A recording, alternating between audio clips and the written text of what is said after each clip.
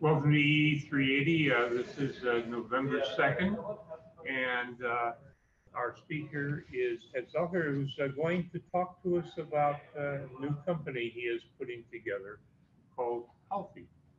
Yeah. Hi, everybody. I'm the CTO of Alphy, but more importantly, I've always been interested in how people communicate using AI and user interface for those purposes. And I've run labs at MIT and CMU on considerate systems, as I call them.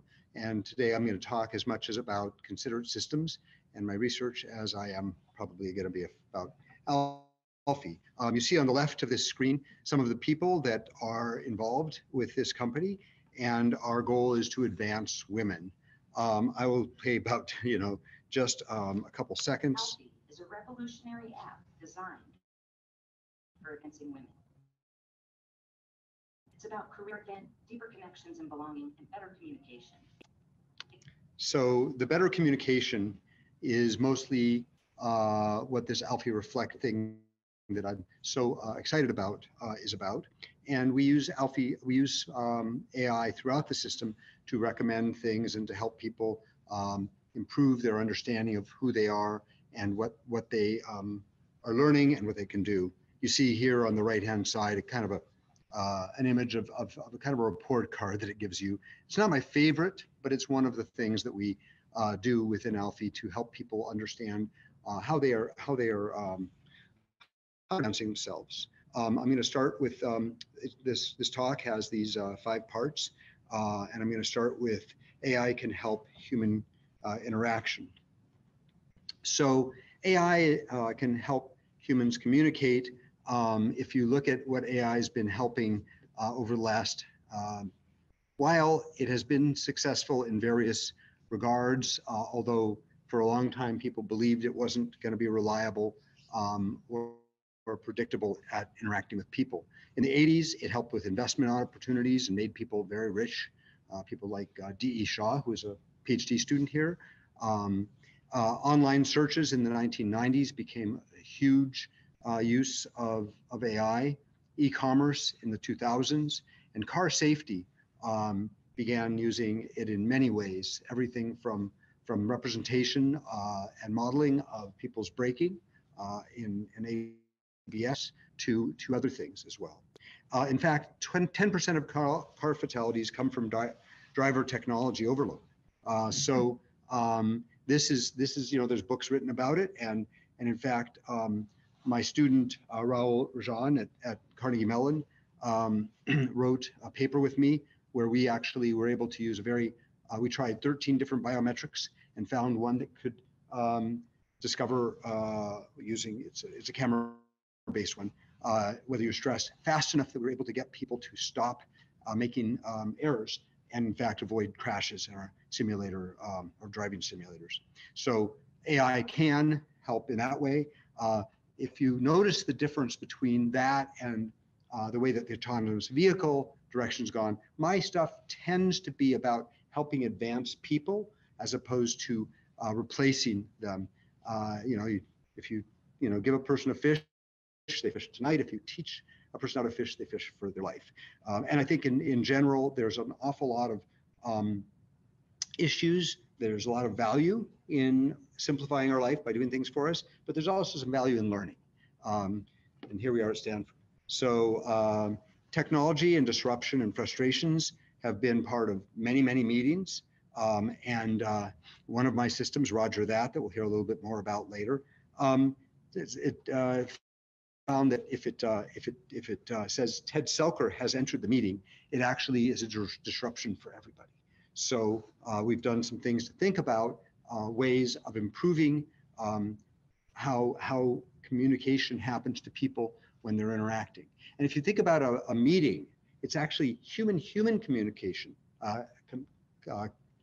interaction that the computer now is starting to mediate. So that's kind of interesting, is how we are moving from human-computer interaction to human-human interaction in our goals for a lot of the systems we make. So I stand here to tell you that automated feedback needs considerate systems. What is a considerate system? Well, a context-aware system is one that is aware of what you're doing and where you're doing it, using sensors and AI modeling. And AI modeling includes so many things we can use. I mean, today we use transformers. We used to use neural nets. We still do. Random forest support vector machines, hidden Markov models, common sense, rules. Rules are still a big deal. Knowledge representation has been part of expert systems, and a lot of time people say that stuff isn't cool. I have a lot of examples where simple methods of reasoning can be quite helpful. But in any case, my position is that systems are only helpful to people when they respond in socially appropriate ways. We have been living in a world where computers are egocentric and they expect us to understand everything they understand. We never do that with another person. We start off by trying to make them feel at ease that we're actually not going to be a pain. And so this idea of adding this element of empathy to the computer is something that I've been really focused on for decades. If you look at social contexts in which online tools help people, they have a long and illustrious and also bad background. Email were faster than letters, but flaming became a problem right off the bat at the very beginning. Flaming is when you are unfiltered and make dramatic statements. Stanford AI Lab, a few steps away from here, I built a system there where we used a common frame buffer where everybody could collaborate, and it supported an entire community of researchers working together with keystrokes intertwined. I think that we now do online is edit together, happened all the time there. But backing off to what happened with this communication, again, bulletin boards without monitors go dramatic. Just to give you an example, I was in the room when the CEO of IBM, a guy named Lou Gerstner, was being shown for the first time a bulletin board. And he typed in, "Hi, I'm Lou." And what came back was, "Hey, Lou, want a screw?" And he said, "Oh yeah, I knew they would be like that," which was sad because they aren't only like that, but people want to be noticed. They want to make a presence of themselves, and they go dramatic. It isn't just the social media platforms, although they have been accused of bias towards and making dramatic silos. And they use all sorts of efforts now. Facebook spends a lot of energy trying to counter this. In fact, I heard through the grapevine, maybe it's not true, that they have 15,000 people trying to monitor Facebook right now. That's pretty crazy. Of course, they also have AI bots doing it too. But and if you go and you say, well, where has the green always represents in these lists places where things went well. So Schlumberger long ago started representing everything about a person, whether they'd taken a course, whether they dug a oil well, whether they whatever they'd done at Schlumberger. And they used this in an automated way to build teams to go off and do some consulting to build to make a oil well or something.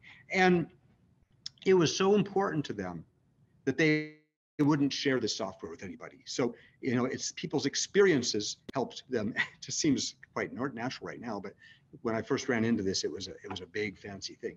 Travel Roll is a prototype ride sharing system that I designed and actually published about, where it kept track of why it would expect that I and you, Dennis, would be okay in the car together, a little bit around when Uber was being formed. And then what was my need and your need that was coincident? So, I want to study French 3 times a week. It would notice, right? And so I also want to go to the ball game and I live close to you. So maybe say, hey, why don't you guys go to the ball game? Find yourself speaking some French. Coach was a more complicated thing, which actually is still, believe it or not, sold in what used to be OS2. And what it it watches your demonstrated performance and experience and decides how to help you based on that, what help to give you in a hierarchy of abilities going from novice to expert. And people using it in my experiments produced 5 times as much code as people that didn't use it, including the same exact help information. So it was choosing. This was done, my PhD. It was done at a time when people believed that any AI in the user interface was going to be brittle and difficult. In fact, it competed beautifully. So how did I do that? Well, we can talk a little bit more about that. But Empathy Buddy is a system that weighs heavily on this talk, and I probably shouldn't be going through these in these detail, but it's all about making people aware of how they perceived as a communicator, and happy, sad, surprised, angry, emotions that the psychologists always talk about. You kind of put those up on the screen in pictorial form, and people reflected on the emails they were sending and actually changed them. So as I go on, I will just say that Roger that is another communication support system. Considered conference calling system is one. Alphy Recommend is, and these last 5 or 6 are all things I've built. But Alphy Reflect is the most current one, and it Alphy Recommend and Alphy Reflect, it previews how how other people might interpret your contribution and makes you a little bit aware of that. So I will start my AI can help interactions story by saying that technology is inevitably used for social purposes. Everything people do is about other people. And I want to move on to we're always social actors. So AI can be considered. The question is, when am I doing something? Am I talking, doing something, or thinking? Timing for requests and response is kind of part of being considered, isn't it? You don't want to be talking over another person. How? Social rules of engagement, include that, maybe there should be 5 affirmations for one criticism. That's something people have talked about. Anyway, what does listening mean anyway? What? Peripheral. I'm aware that my PowerPoint might go down, the door might break, the projector might fall from the ceiling, but that's not what I'm thinking about. I'm thinking about these PowerPoint slides in front of me, and that peripheral stuff I'm able to keep out of my mind. Unfortunately, with egocentric computing, they tend to, as this one did, pop something up that I have to pay attention to, which isn't typically the way people interact with each other, unless they absolutely are falling down or something. Why? Appropriate responses are fundamental to social success. So there we are. So in fact, the first thing I wanted to talk about in social actors was that when we were communicating with a person, we use, nonverbal behavioral cues like their posture and their height and their gaze and their vocal behavior and their forward posture and their interpersonal distance and gesture and what they're saying. So they start with an intentional stance, they have social actions, and then we recognize the activity with, in this case, text, and then we have intention recognition, and finally we have a rational agent that does something. So that kind of circle is kind of what happens in a social dynamic. There's a couple of papers that are really nice about that stuff, and in fact, when we want to be considerate, we want to inform and negotiate a relationship. Stephen Pinker talks about that. Considerate systems have this appropriate social feedback. And in my case, I want to say using AI models of social context and user.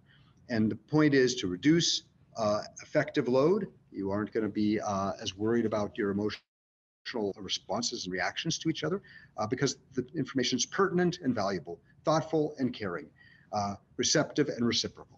Not distracting and disruptive and condescending and hostile and manipulative, right?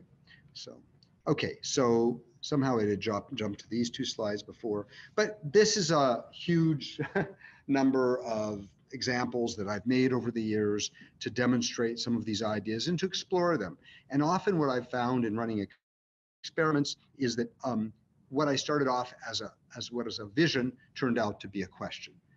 So for example, with Empathy Buddy up in the corner left, that funny, ugly face up there was the result of it not of people not responding at all very much when it was text that said surprised, angry, happy, sad. But with the picture, people responded very quickly. So the interface and the interaction in that interface is always critical to part of to going from the recognition and the interpretation to the action, as I was showing in that circle earlier. So as an example of reactions expressing intention, here's Andrea Lockhart. She's now a full professor at University of Texas in Austin, and Floyd Mueller is a professor. These are two of my students in Australia. And what they did is they went out with a couple of sensors on them. And one was a GSR, that's galvanic skin response. When you're upset, you sweat. Also, you sweat when a car honks a horn or when the cloud goes overhead. So that you see the galvanic skin response going up and down and up and down and up and down while they are filming. There's a video camera and she's filming people around Harvard Square, actually, right at that the red line entrance to the subway. And what we see is that she giggles these 4 times. And those gigglings correspond to somebody videotaping her, videotaping them, somebody playing drums in the street, etc. The point is that those are actual places where she was delighted by what she was videotaping. And so even though it seems like a very blunt piece of information, her voice was quite strong at indicating what she was interested in and what she was doing, much better than the biometric that people have been playing with at that stage. And so that was kind of exciting to me. In trying to understand social mistakes, just I'll give you an example of this study up here. We had somebody that was dominant. This represents that while there were 2 people were trying to work out a chess situation where there were three steps from a checkmate and they had to work together to solve this problem. This green person was doing all the communicating until we said turn taking. And that statement of turn taking made a precipitous drop in their dominance. And the person that wasn't speaking at all down here, we said to them, Any thoughts? and they immediately started collaborating at the same level as the person that had been dominant. And this is 5 minutes. Notice that, yeah, the dominant person gets a little more dominant, but not much. What's shocking to me is how that little intervention, verbal intervention, made a huge change in the relationship between these 2 people. Just to give you an example of that, Ted has entered the room. Here's 2 alternatives to Ted has entered the meeting. John. So that is a door opening and it's saying John. Notice that the error rate is very similar to Ted has entered the meeting above. Let's take a look at an alternative. This is me leaving the meeting. John. So we literally, by saying John as we leave the meeting and John as we enter the meeting, we're able to get half the errors in communications between people, not in people knowing whether he was there, but literally the mistakes people made in communicating with each other. So I've done a bunch of this, and some of it is in these papers, and more of it has crept into a system I've made called c3.chat. You're welcome to go online and try out this video conferencing system. I've more or less waiting to have the funding that it needs to go forward. But what it does in the meantime is it does make people aware of who's speaking and improves their ability to communicate, over not having interventions like that. And it uses AI to do that. It has this modeling. Another example of something I built that was, so in this case, what you see as a background is there was a desktop and it had a window open with a spreadsheet and a window open with your email, and a window open with text messaging, and a window open with an order form. And your job was to sit there for an hour and a half filling out orders, and you'd sometimes get a text message from somebody saying, "Hey, we're out of inventory," or "We've changed the pricing," or "By the way, you should take a break now." So some of it was social, and some of it was work related. And anyway, this up here, this box is kind of modeling the behavior, detection. And what we did is we would literally take text messages that came in and reorder them by whether they were about the same topic, whether they were about the topic you were operating with in your email or text or whatever window you're in, whether they were more important than the one in front of them, and we would delay them 0 to 2 minutes. Okay, 25% performance improvement, like that stayed. And we actually, anyway, there's a lot of work that can be done in this area. It's a very exciting area. Just imagine that if you don't disrupt people when they're doing something important, if it would matter to them, it would. Okay, and here is the empathy buddy that I was talking about. Quite proud of the fact that in 2019 it got a lasting impact award 20 years after it was published. But this is another thing, which is this weird ransom note. And this ransom note email system that we built. I say ransom note because it's got this orange and different size fonts, all these bars all over it and all this stuff. It actually, when people had this feedback about whether this was somebody important for you to respond to, or this was something that was urgent, or whether this was somebody new, people, even though they looked at the same number of emails as a normal email system, they responded more appropriately. And what's especially important from my point of view about this is this was a little while ago. Our machine learning and our modeling wasn't so good. It was a graduate student working on it, whatever. Some of our machine learning was only 60 to 75% correct. So that means that the indicators in these awful colors wasn't even correct, and people still did better. Not only that, but you'd think that, maybe an email you'd want to respond to is green, and one, you shouldn't, would be orange. Oops, we made the opposite direction. We said the things that are orange are urgent. People still did better with it, and they still liked it better. So very interesting, lots of opportunity with user interface to take AI results, even when they are not perfect, and design fail-soft interfaces that improve people's success. Okay, so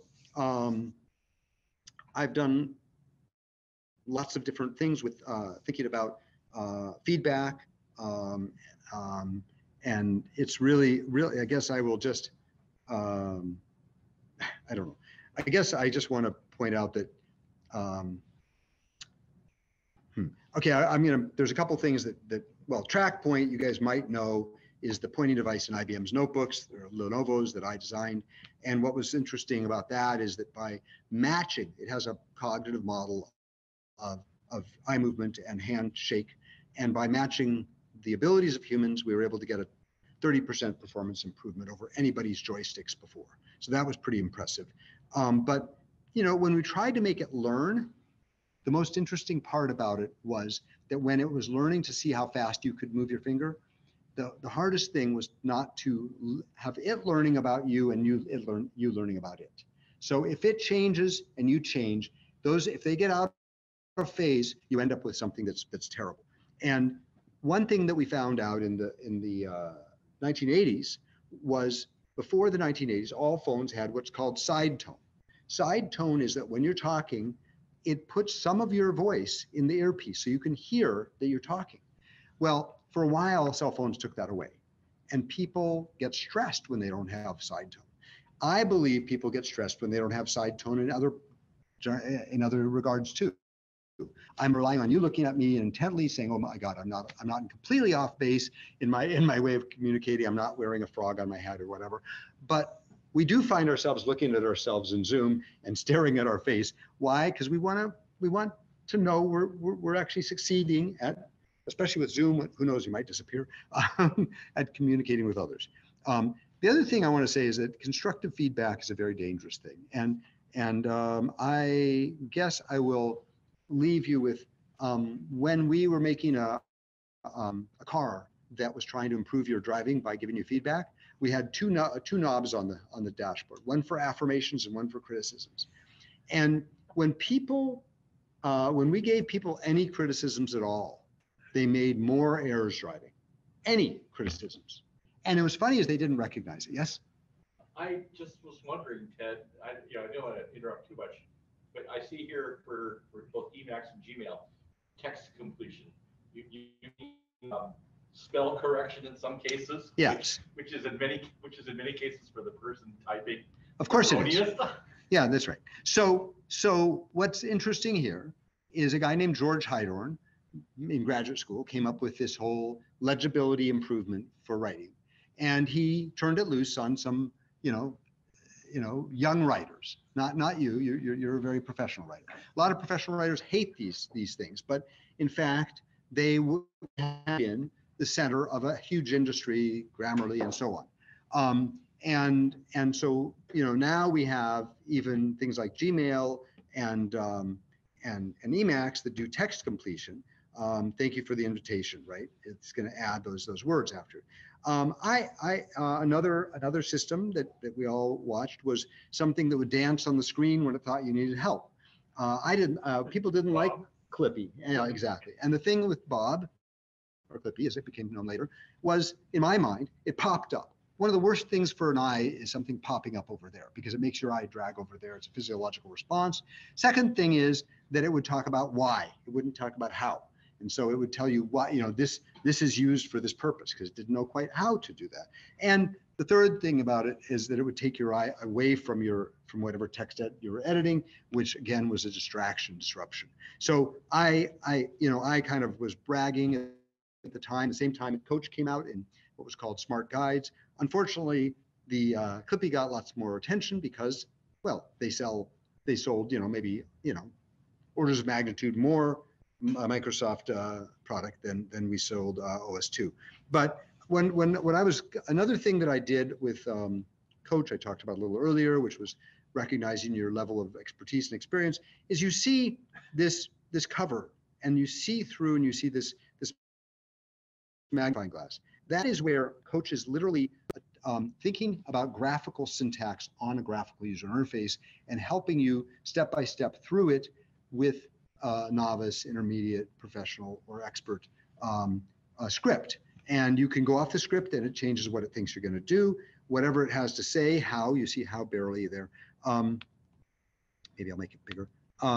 It's going to put very close to where you're working. So that was kind of what it did, and I'm still proud of it. Alphy Reflect kind of takes human communication to another level. It uses these faces and iconic symbols and short texts to make you aware of how maybe somebody else will see you. So if you said something like, "This is great," it's going to have this smile and it's going to say positive. Okay, so that's just reacting to your speaking. And so here we are, where so much of this industry has gone about legibility. I'm thinking about tone, sentiment, and semantics. And we had that one saying, "This is great." We have, "This is a perfect way to think about this." We give a deferent. That's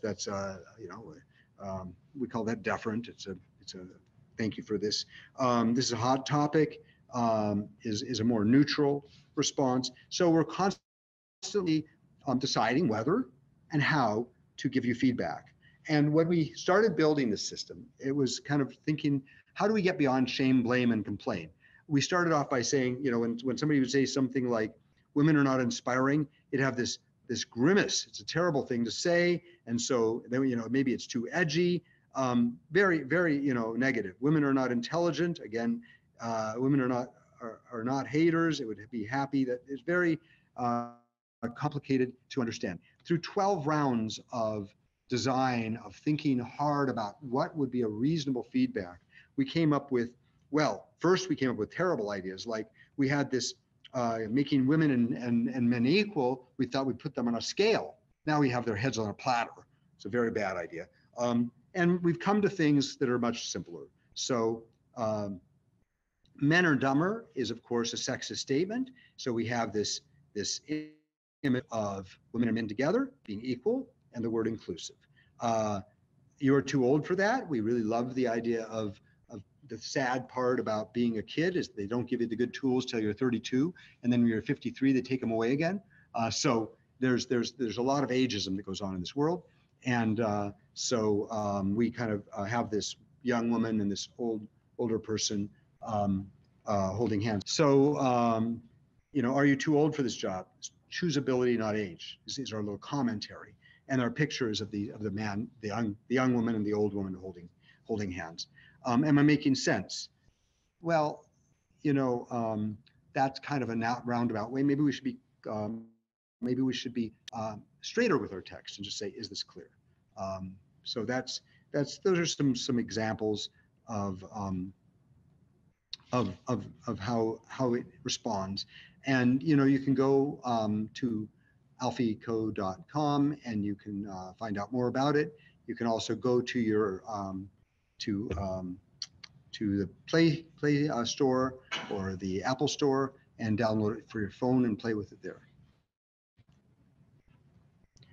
And where this Alphy Reflect comes to play is when you are posting or commenting on some piece of content or sending a text to somebody else in the app. So the last thing I'm going to talk about is how we did this with machine learning.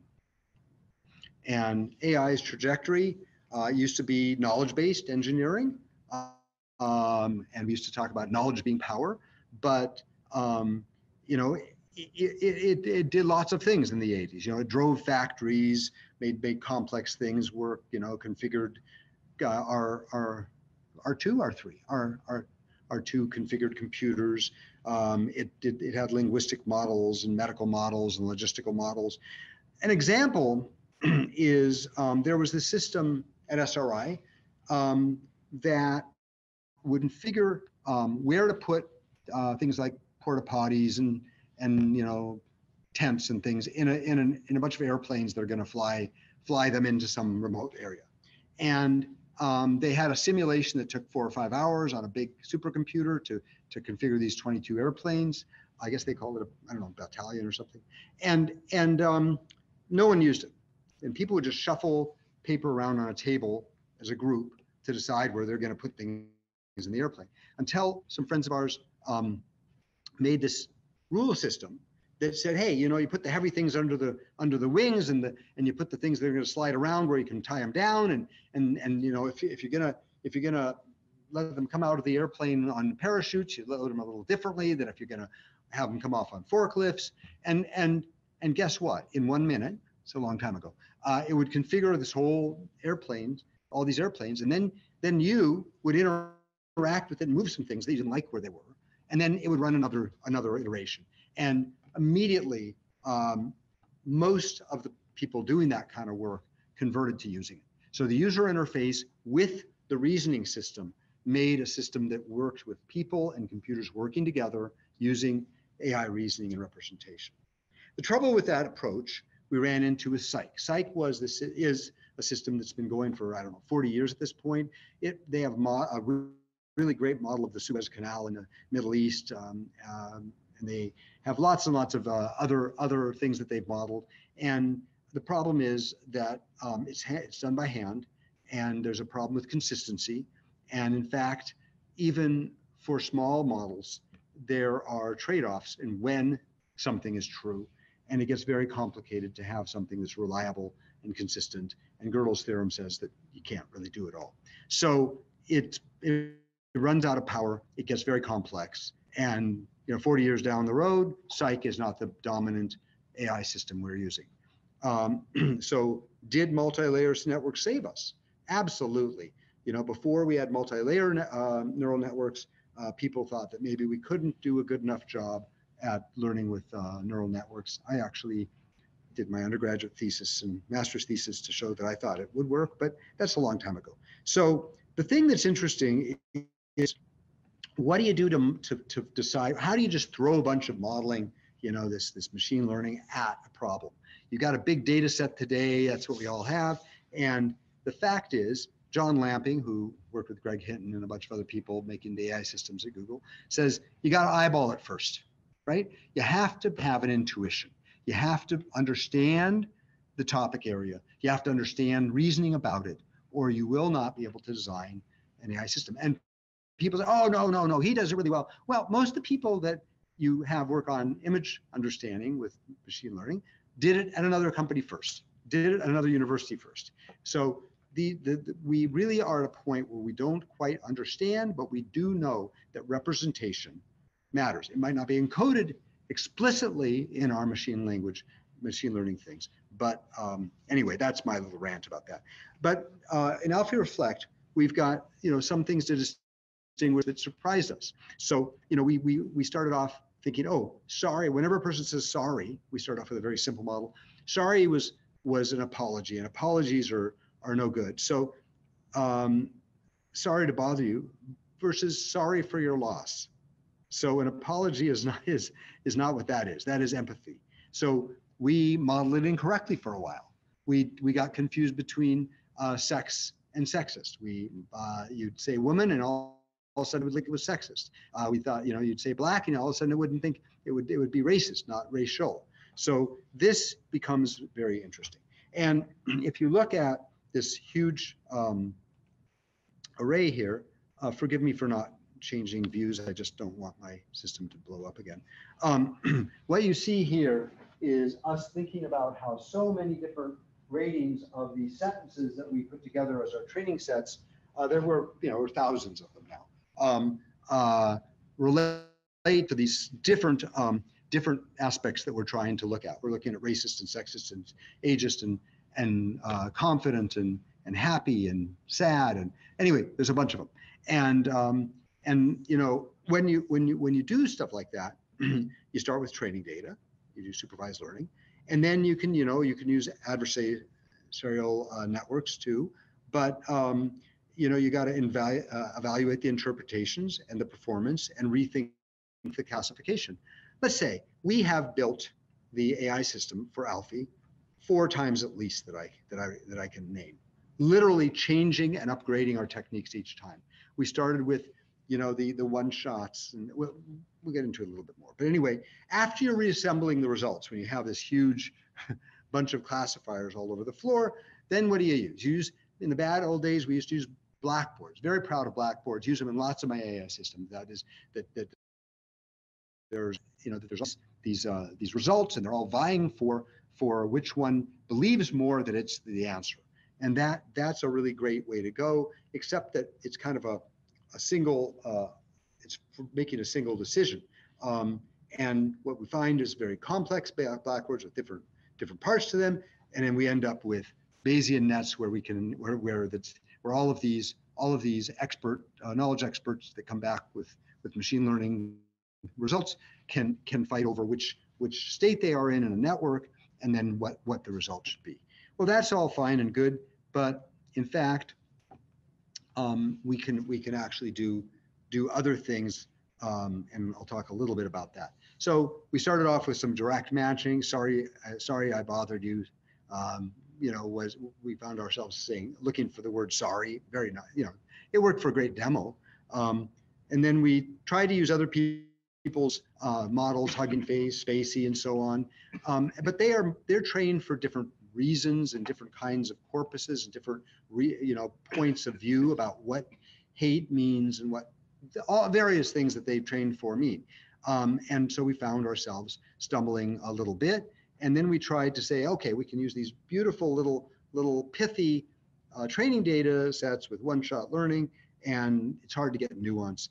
What we found is multi-label learning is a much deeper way of looking at the relationships between the training sets, as well as reducing the performance problems that you get by outsourcing to other people's systems. So we found ourselves owning much more and more of the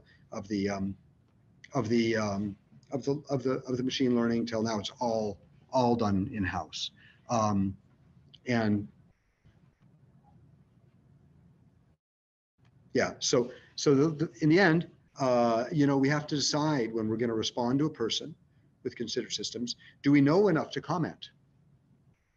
Are we going to say something affirming, ambiguous, or negative? As I said, negative is a really dangerous thing to do. It's very easy to want to do it. In fact, all of our responses at the beginning were, we're very easily kind of, giving people when you say something sexist, why not let a person know that's sexist? Don't say it. Well, actually, as you saw, we turned it around and we try to say, be inclusive, right? It's timely and short and simple. So when I taught a class, I taught the AI class here once a long time ago, and I had a bunch of people make these help systems, and it was great. We had 60 of them. And the biggest value that I learned from that was it didn't matter how much AI was in it. It mattered if it could respond fast enough for a person to use the information while they were thinking about it. If they had to wait for it, the system worked worse. And so timely is important, short is important, and simple is important. Those three things, lessons I keep learning over and over again. I try to think about things not being distracting, either in visual or auditory ways. I think that a lot of the systems we build try to put words in people's mouths. When it completes things for me, it's nice, saves me time, but it's also not very polite for me to put words in your mouth. And I don't know whether it's going to come back and bite us, but it's something that I'm thinking about. And really the thing that I like to talk about is assistive versus advisory agents. So an advisory agent is one that that teaches you and gives you a suggestion. An assistive agent does it for you. Self-driving car versus a car coach that teaches you to drive better. So if you lose subtlety, you can stop people's thinking if you push them too hard in any direction. It can be just, pushing people too hard or telling them something they should say can be disturbing, and it makes them feel like they're losing agency. We all spend a lot of our lives hoping that we have enough, personal power to be respected by ourselves and others. And then there's this whole idea of side tone. That is realizing that I am actually succeeding at communicating. Those are some of the reflective principles that I've come up with.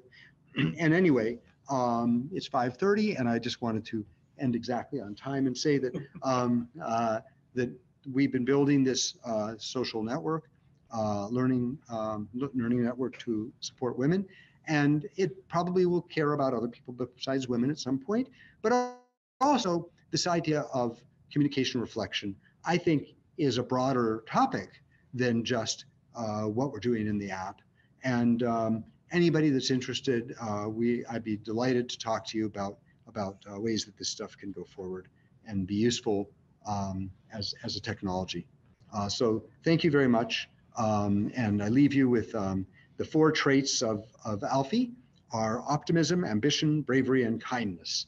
And that was another thing we thought of, is that instead of just having a simple yes, no, we wanted to give people a direction, a vector about what would it mean to give people feedback that was not just bad or good, but took you in a different direction. So thank you very much for attending, and I open any questions. We have time for questions. Yes, we do. And if you have a question and you're on the net, you just unmute yourself and ask the question. Identify who you are. Oh, yeah. I was going to wait till after the questions. That's all right. Are there other questions out there? Nothing? Nothing yet. So I have 2. One's a fairly short yes or no, and the other one is slightly more detailed because. No, seriously. I mean, I driving to Seattle. I had a good time talking about this. When you mention women here, are you including trans women? I'm included. Well, we're all about inclusiveness. Okay. No, I mean, there's women who do not include trans women as women. So I just. I've had lots of people work with me that are all every shade of the gender. Right. I just wanted to know how you stood on that line. It's not a line. It's a spectrum. Well, I mean, from the standpoint of a voting balance, it's not actually. But- On voting, I don't think that anyone No, cares it's about your not- gender when not you're in voting. this case, certainly. But my second one, in terms of most of the examples I think you showed have a particular component of what we would call interest that a lot of people would have. And when I started talking to other people a couple decades back about when Feigenbaum was pushing expert systems. Yes, he was. The and- fifth generation. And yes, not only that too, but I mean, actually, at the last Open Computer Forum, Ed stood up and he apologized for expert. Oh, that's very interesting. But there's probably a question here. Yes, no, the question is this actually, because you are attempting to do basically artificial compassion and some degree of empathy. Yes. For the system of both machine and people to somebody who might need help. And I thought that a good example that might need to be painted would be something like what we would call social worker.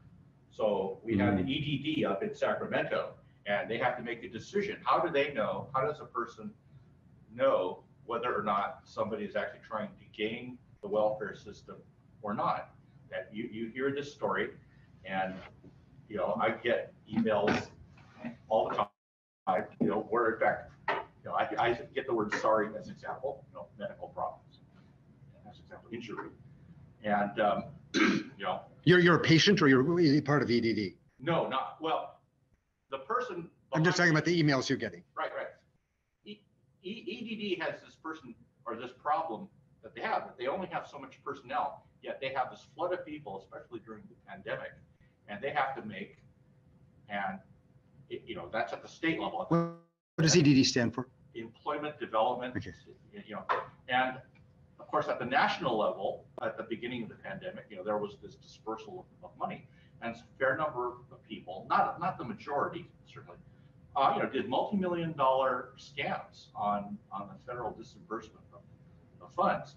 But at the same time, at the lower level, there were smaller people in real need, and determining what the availability of the need was, the amount of funds to disperse. How can you? I mean, do you have some things to think about? Yeah, there's all sorts of questions there. Right. So number one, there's sensing. You have to understand whether a person's being truthful or not, and whether they are making a good argument or not, and whether their argument actually represents a need that is real. So those are three different things that we have to measure. And we don't have the personnel because we think we can do it a better, simpler way. That's fine. So I don't think that's actually. I don't actually, it doesn't bother me that it takes a lot of people to figure out if people have needs. I think it's worth figuring out whether people have needs. But in fact, yes, there are things we can do to automate things like that. I think that the part, so there's the parts about measuring it and sensing it and everything like that. But the part that I'm really caring about mostly in my career is about the part that people aren't doing, which is how do you even communicate with a computer? How do you communicate with another person using a computer to support you? In every social situation we are in now, there is also a phone. Often there's a phone that's listening for a question even. Do you want to find out when the baseball game starts? I mean, and you just, it just, and then all of a sudden it'll pop up in the middle of your conversation and say, when it's going to start. The question is whether that's appropriate or not. And I think that we have spent way too little. We've spent a lot of time thinking, can we do a better job of sensing and detecting and finding people that are cheating and this and that and that. Yeah, that's the field that has 10 million people working on it. The one about trying to make people feel more comfortable, work together better, that's not very big at all. And so that's kind of what I'm standing up here saying. I want computers to be agentic. I want them to work better with people. And still, I will say, with regard to your question, which you deserve an answer anyway. People, the computers modeling of these conversations is getting better and better, and yet you see Facebook, who has to do this for a living or die, figure out whether people are truthful or not. They have an army of people and an army of bots, and I think that this collaboration between computers and machines, people, is the most fun thing we have. We always have been playing with machines and collaborating with with each other using, whether it's a saw that has two handles or whatever.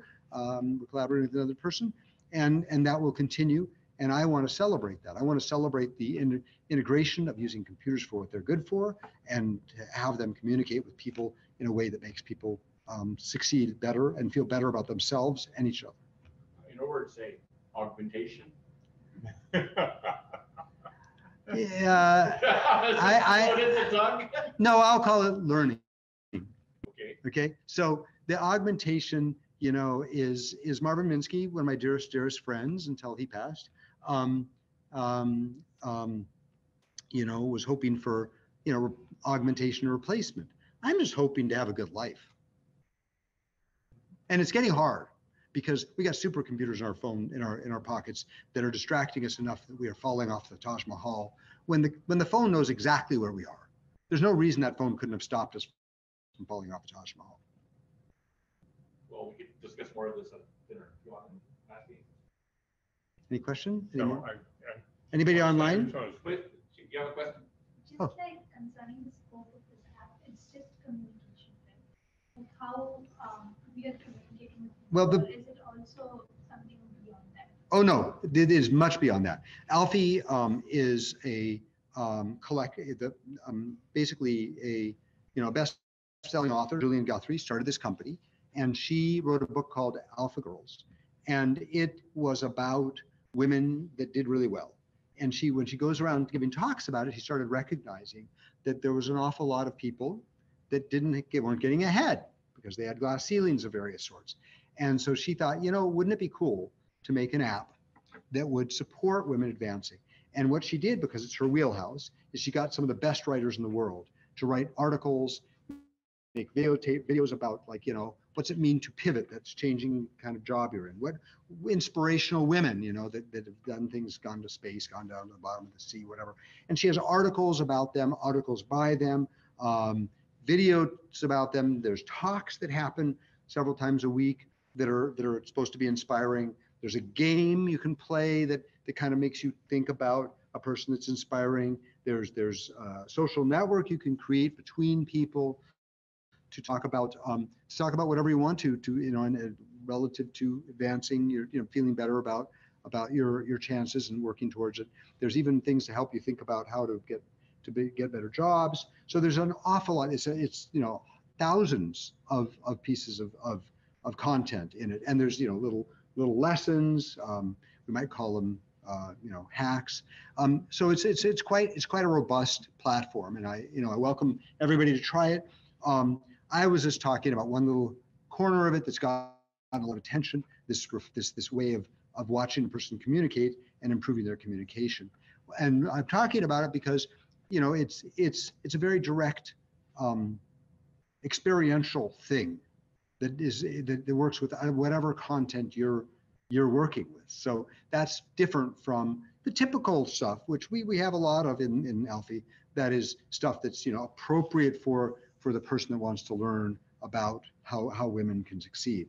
And that stuff is and especially interesting to me is that I think that there's very little well-written stuff about ageism. And that's something we focused on that I think is interesting to the world, but it's also been under people don't know what to do with it. And so we're exploring that, as well as other things about these issues. So no, thank you for that question. And yes, please. So you said that you worked on this expertise recognition system that kind of takes your experiences and tells you how your Expertise, yeah. So let's say I'm using the app and I'm like, hey, I want to pivot. And I give the app a bunch of my experiences. Is it going to give me a plan, give me an idea on how to pivot and what to do? Sure. I mean, it could give a PERT chart, and it could give you and to show you how to do this and then that and the other thing. No, what it does is it uses what it watches you do. By watching you, it learns your expertise and experience. Yes, you can fill out a profile, but mostly our idea is that we watch what you're interested in, how you interact with it, what comments you make, and then we suggest other content. And there's a For Me page, which is a list of all the things we hope we've thought through well enough and reasoned well enough to know would be useful to you. And so that's the idea. How does the app watches like our activity on our phone? Or- Yes, our activity while using this app. Okay, so it's not just collecting, it's not just swiping up everything about you in the world. You know, it's not scraping your Facebook. I mean, maybe that'd be interesting, but it'd probably be intrusive. So what we're doing is we're watching how you interact with our app. You know, Thank you. yeah. Is there any more? Okay. So anyhow, Nobody's raised their hand out there? nobody's raised. They're all busy eating they're all- dinner. They're probably eating dinner or something. But, you know, it's always amazing what you get yourself into. Who? You. Oh, me. But this is probably, I think, the most interesting AI talk I've heard in a long time. Oh, thank you so And the much. reason for it is that it's simple and practical, and it'll have a fairly high impact. Well, thank you. I think that it's practical, and I actually believe there's some theoretical underpinnings that you know will seem easy to us afterwards, but have been coming 50 or 60 or 80 years.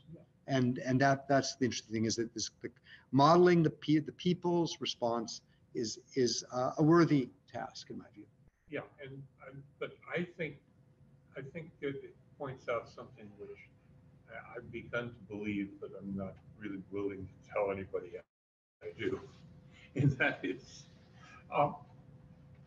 I'm not certain that all of our concern about privacy and information is in the long run a practical choice. Yeah. It seems to me that if we're going to collaborate and cuddle up with these machines, and it's going to help us, they have to be able to know a lot of stuff about us. And if we try to keep ourselves private and secret, and you don't share it across the little community, you don't get the benefit. Yeah. So I think it's really an interesting topic of where is privacy come and go in society. And you think about, you know, maybe you could imagine Adam and Eve sitting around a fire and then they want to get some privacy. So they go behind a rock, right? And they get together. And so then they, you know, say, hey, wouldn't it be fun if we could do that anytime from any direction? And they build a little hut, right? And so all of a sudden they're in the fireplace with everybody else very much. And then they get lonely, right? And they invite people over to their hut. Pretty soon the front door is open and everyone's hanging out in the hut. And so they have to get a cottage next to the river or something. But you know, we have these things where we love having a lawn and we love being in a community, and then we put up fences between our yards, and then we find ourselves never getting to play with the kids next door. And I remember going, you know, just delivering somebody that had been, doing some labor to a community in Mountain View, which had this huge apartment complex, and everyone was jammed together, and there's a little swimming pool between everybody, and the kids are just running all over the place. All the doors are open. Everybody's playing together. And I was thinking, you know, my kid was with me. He says, "Why can I play here?" And I said, "Well, we have to ask, you know, but it probably." And the point being that, you know, there's a lot lost in privacy, and that you know, there's a lot to learn by being with other people. Well, I think that part of the problem, unfortunately, is the Caucasian population in the United States. Is that a sexist statement? Yeah. No, it's Okay. a racist statement. Okay. I mean, I grew up in Southern California where we had fences, and one of the first things you learned when you're at least a boy at the time is you learn how to climb a fence. And that's something Steve Crocker at UCLA was noted for very early on the ARPANET, as an example. Climbed over transoms to get to access. But the thing is, I think one of the things that surprised me on my first business trips to the East Coast was the number of communities that really they did not have fences. You know, your next door neighbor was actually fairly close by, and you know you shared certain things in common. But that was not the case in Southern California. Now, Southern California. Well, anyway, but we digress. Yeah, at the time though, we had more space. And when I talk to people about privacy, well, first off, I do kind of ascribe to McNeely's privacy stick it over, okay? But I'll play both sides. The people who really understand privacy, actually, if you want to meet people who really know privacy, my suggestion is go visit the Hopi Reservation in Arizona. They understand privacy, you know. And one of the things you don't do, you don't take pictures of the Hopi. Okay, why? Because they think you're stealing their soul. Yeah. They really do. And they have a particular point. The problem that we have in our society is, you want to have a limited controlled space, but then at the same time, though, you want to get out your message in order for you to help your economic interest and the like. And I face, a lot of people just assume that, hey, I'm an extension of the white race. But when I go to a Native American or First Nations reservation, I hear very different conversations than if I had a Caucasian friend. I mean, race aside, everybody has this situation I was describing, which is this tension between whether to share or whether to keep to themselves. And because we're social animals, eventually people need to be around other people for lots of reasons. And in fact, privacy cannot be complete, and and yet sharing can't be complete. And I think that those are real issues. And I mean, I remember when Google was a one-story building, and I used to go visit my friends over there, and I just walk in the door and it was open, and just sit down and hang out and go to and have food. And me too. I had the same thing. I knew Larry and Sergey in their top ramen phase. But they can't do that as easily now. No, they can't. They have to have bodily security with them 24 hours a day. Bill Gates. I don't know. I hope not. Guest key. No, they do. I definitely know that they have to keep this. Very similar to the Pelosians. Anyway, yes, I know. Yeah. My suggestion, though, is I think we should probably, unless you have something to add. Oh, no, I don't.